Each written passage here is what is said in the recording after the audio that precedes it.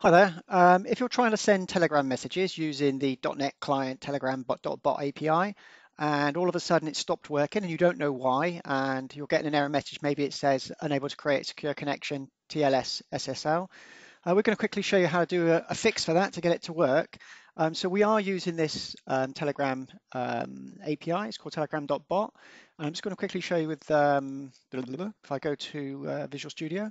So if I go under NuGet solution, so this is the bot here we're using by Round Robin. It's one of the most popular APIs to use to send Telegram messages. It's very simple and easy to use. We're using the latest version, which is 15.3. And if I go to the form here, now what I'm going to show you is the reason we were doing this is because only recently people have been complaining that all of a sudden their Telegram bots have stopped working. And we ourselves, we're a company that actually does software for traders, and we've got a few customers that have said that their Telegram bots have stopped working. And one of our Telegram testing tools also wasn't working. So we had to investigate it and find out why and apply a fix. So what I'm going to quickly do now is just comment out this code, which is part of the fix. I'll do that first, actually. I should have done that at the start. And I'm going to run this now and show you what goes on. So I'm going to put a breakpoint there. This is just a basic Windows application. If I click Start, now what I'm going to do is press the button, go through the code and show you what goes on.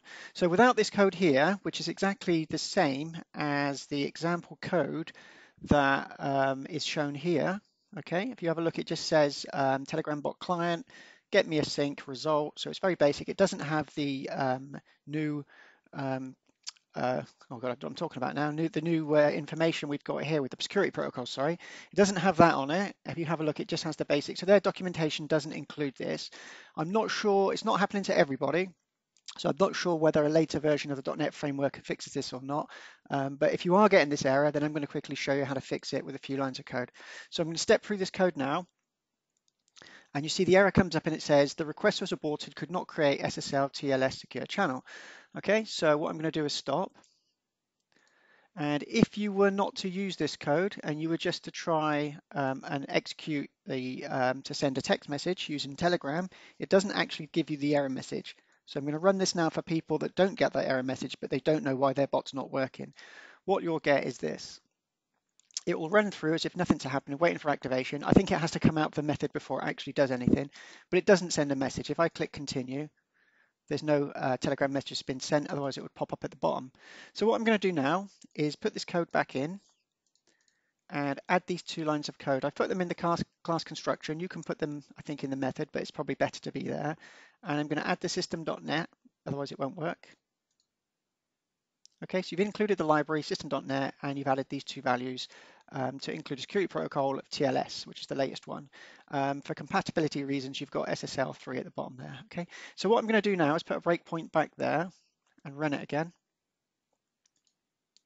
And what you'll get is the object there will be populated with the values of from the token, the values of the bot. And if I continue now and come out of the method, the Telegram message is sent, so it's working. So that's the fix. It's pretty straightforward. If I go again to NuGet package, again, we've got Telegram bot 15.3, and we're using 4.51 of the .NET framework, so it doesn't need to be a higher framework to get this to work.